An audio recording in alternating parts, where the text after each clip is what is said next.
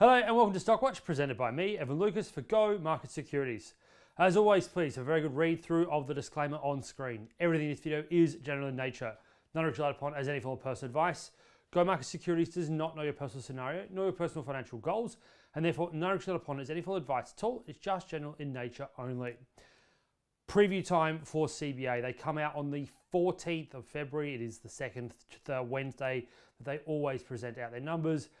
And we've seen them make a record all-time high leading into these results, which is why I need to really go through them and have a look at whether or not that's justified, because there is no doubt that at the back half of last calendar year, CBA really started to try and ramp up its loan growth again after actually losing out in that space, something that it A, didn't like, and B, doesn't happen very often. So let's go through it. First and foremost, the expectation or the consensus number is that for cash earnings to come in at $4.97 billion, it's as high as 5.1 in terms of the range to as low as $5.86 billion on that number. Now, net interest margins are expected to go back up into the 2% level. You've also got a scenario where the non-interest margins are going to be sitting at about $2.1 billion.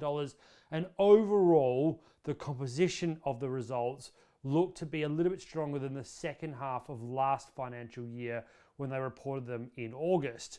You then need to look at also bad and doubtful debts. We saw personal debts being the ones that grew, only very marginally, and it's still well below trend at 0.9. Have home loans moved that way? I don't think they have, and that's what I think they're going to tell you. Dividend is also likely to be pretty reasonable.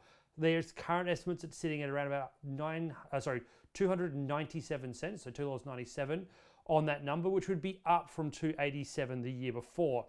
They're all likely to come true. So again, the question with CBA is this: is it justifying its well and truly over $100 price tag? Suggestions would be yes. The catch is the growth is now so slow and they're so big and the price is so big that I don't think whatever they deliver for you may be good enough, but that's okay because CBA is still showing that it is the premium and best out there. Watch out for those results.